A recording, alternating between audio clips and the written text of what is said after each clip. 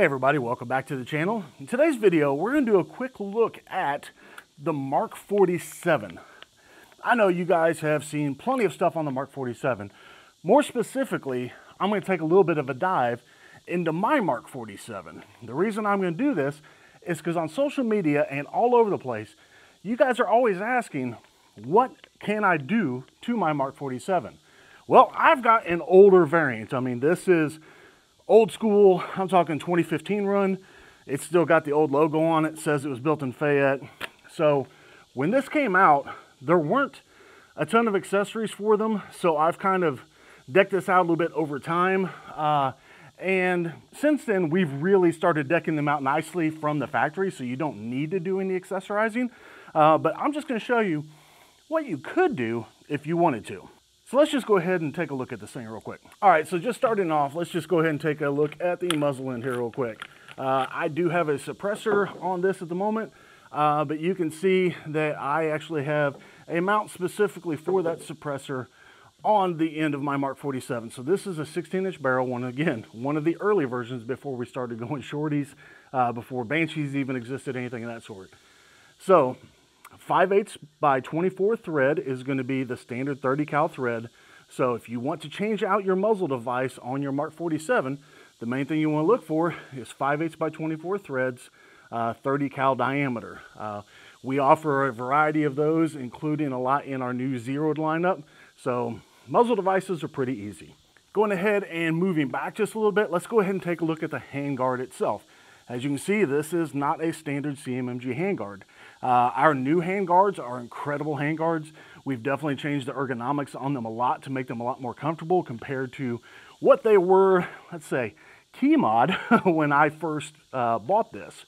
But the main thing to look at when you are looking at a handguard for a Mk47, if you want to choose one other than one of ours, you want to look for something that is DPMS high patterned. So you can't use a standard AR-15.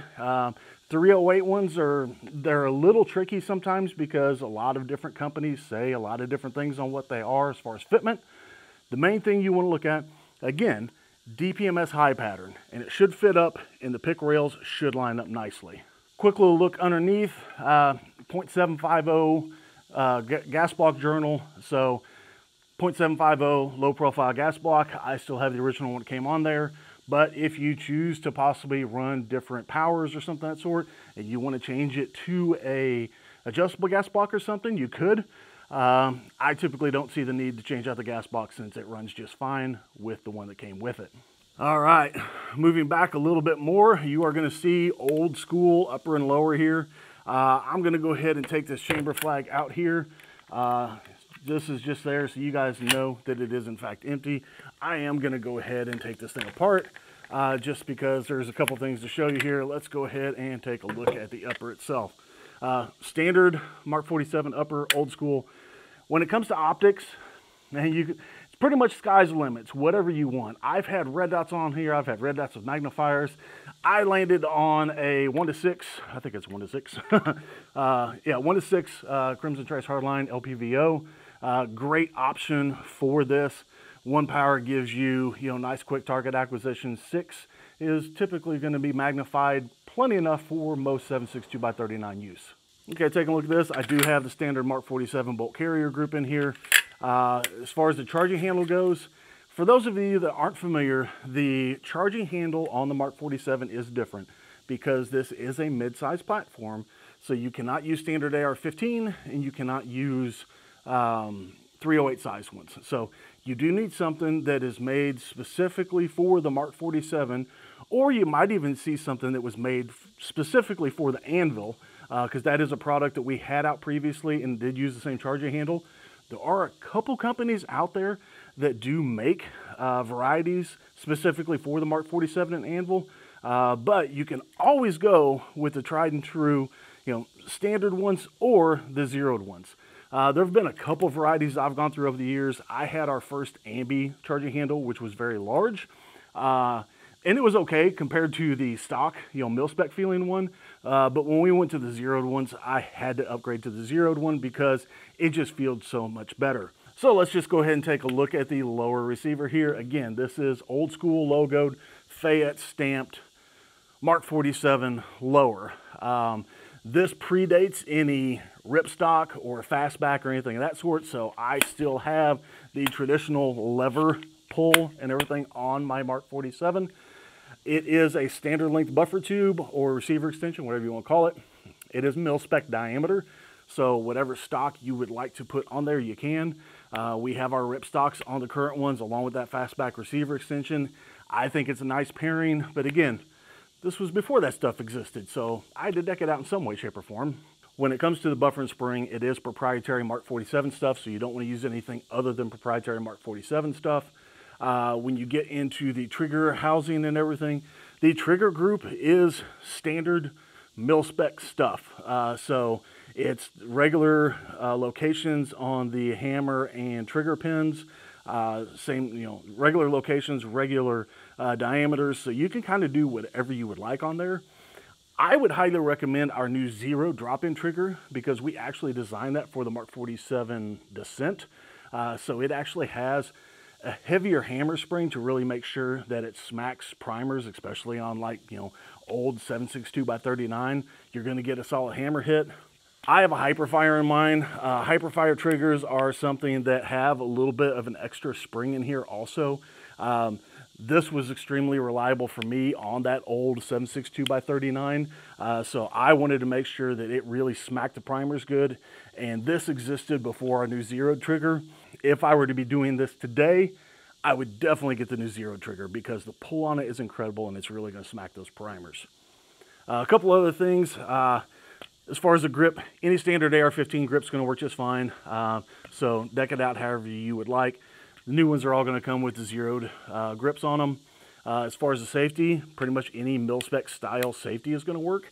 I like running ambies, and I've been running the old mil-spec style ambies for quite some time, so I'm just a creature of habit. That's what I run on mine. Another little feature that some people aren't necessarily familiar with on the Mark 47 is there's actually a pin right here that you can access via a set screw on this side.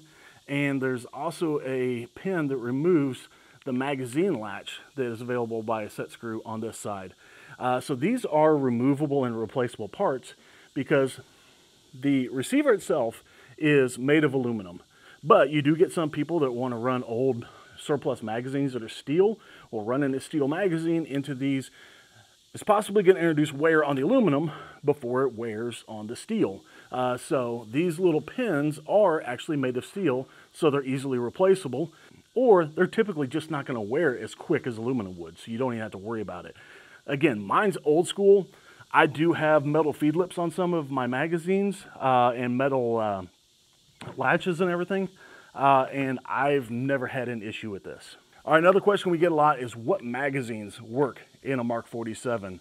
Well, obviously, AK magazines. We ship them with PMag AK magazines, typically just going to be the polymer magazines. Remember, rock and lock. They're going to get right in there. They're going to lock into place nice. You have an easy access removal just by flipping this tab. You can actually reach it with your index finger too if you're right or left-handed. So again, standard PMag AK mag is going to work just fine.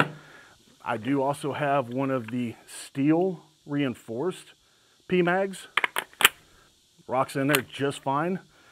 Let's go ahead and take a look at this. Is a Circle 10 AK magazine. So these have been deemed possibly some of the best magazines out there. Locks in perfectly fine. US Palms. These are kind of a fun magazine, translucent. They lock in nice and snug. And then I even have like an old X-Tech here, which is kind of like the US Palms. It does have some steel reinforcements. Locks in nice and tight. I don't have any feeding issues with any of those magazines. Theoretically speaking, since this was designed to take AK magazines, it should work just fine. Now regarding the bolt carrier group, keep in mind, since this is a mid-size platform, the bolt carrier group is proprietary. It is designed specifically for the Mark 47, so that is not replaceable. So you do have a few proprietary parts on here. Other than that, let's go ahead and go from the back to the front and just again go over the stuff that you could replace if you'd want to. Otherwise, you can always buy one nicely decked out with our zeroed accessories directly from us. But starting on the rear, You do have a mil-spec diameter buffer tube, so any size mil-spec buttstock would work just fine on there. Any standard AR pistol grip will work fine. As far as your mil-spec safeties, any of those are going to work fine on there. Triggers, regular drop-in or mil-spec style triggers. We highly recommend something that's going to have a heavier hammer spring since you're shooting 7.62x39. Our zero drop-in trigger is probably going to be ideal for that. Charging handle is going to be proprietary, so I would recommend the zeroed ambi charging handle. It's going to be nice. It gets around your optics. You do have a pick rail across the top, so whatever optic you would like to put on top of there, it's entirely up to you. You can do a little bit of everything there. When it comes to the handguard, you do want to make sure that you're looking at DPMS, high patterned, no standard AR-15. Watch the 308 stuff. It has to be DPMS high pattern for it to be able to line up with the Picatinny and to fit around the barrel on this. .750 gas block, if you want to change that out, and then 5/8x24 muzzle device on the end. So we now sell these completely decked out with a bunch of our new accessories, our new handguards, new Cerakote, and all the zeroed accessories. So you probably won't find a need to do this, but if you choose to modify your Mark 47, at least you now have a starting point. So guys, thanks for watching. Again, Mark 47's always been one of my babies. I love this gun, and I wanted you guys to be able to, have some information to possibly enjoy yours just a little bit more. One more thing that I forgot to talk about. Everything you've seen me talk about in this video is specifically for the Mark 47 with a buffer tube. So you're looking at the Banshee models, the Resolute models, and things that predated Banshee and Resolute. So if you have a Mark 47 Dissent, you have a lot more proprietary stuff, and most of this stuff isn't going to work for you. So that could be a video for a later day, but this video was primarily for those of you with OG Mark 47s with a buffer tube.